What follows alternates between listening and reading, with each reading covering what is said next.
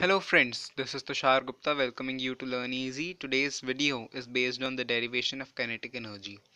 So let's start the derivation. First of all, we are to draw the diagram for the derivation. Let's consider a ball or a body of mass m initially at rest. So the initial velocity would be 0. It covers a distance s on the application of a force F by acquiring a final velocity V. So let's write the situation. Let's consider a body of mass m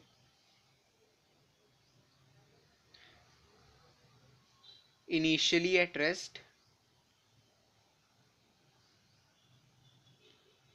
moving a distance s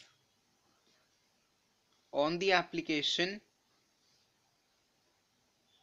of a force F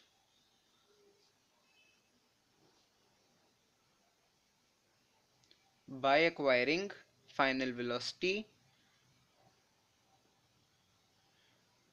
V.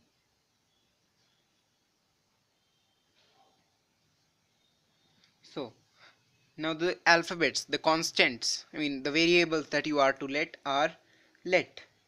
You have to write let, and then initial velocity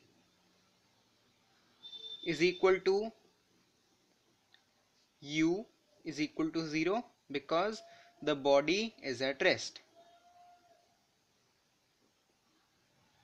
Final velocity is equal to v. Distance or displacement is equal to s. Force is equal to f. Acceleration is equal to a. Mass is equal to m. Work done is equal to w, and the kinetic energy is equal to k dot e dot. We have a formula for work, that is work is force multiplied by the distance. Now we would be putting the variables in this formula. We would be having w is equal to f into s, this being our first equation of this derivation. Now also and from Newton's second law of motion, we have that force is equal to mass into acceleration. Putting the variables into it, we have that force is equal to m into a, this being our second equation. Fine. Now we have the third equation of motion.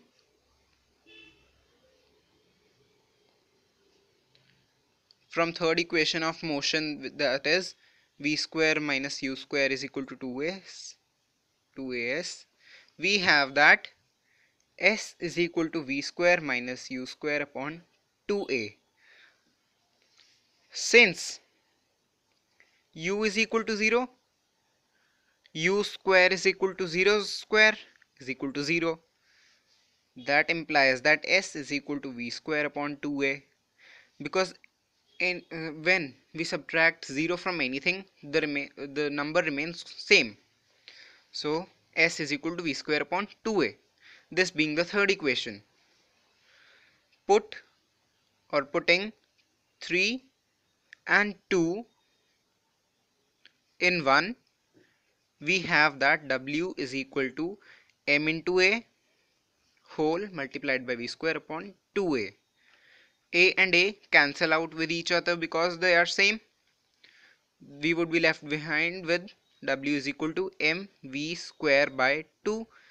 Now we can write 4 upon 2 as 1/2 of fourth. Fine. So this would be W is equal to half of mv square. Can't we write this? We can, of course we can. So W is equal to half mv square. Fine. Since this work is used to since this work is used to move the body, therefore work done is equal to kinetic energy. That implies that W is equal to k dot E dot. Fine. That implies that kinetic energy is equal to half mv square. This is the formula for the kinetic energy that we would be using for our numericals. Thank you. Please like and subscribe my channel.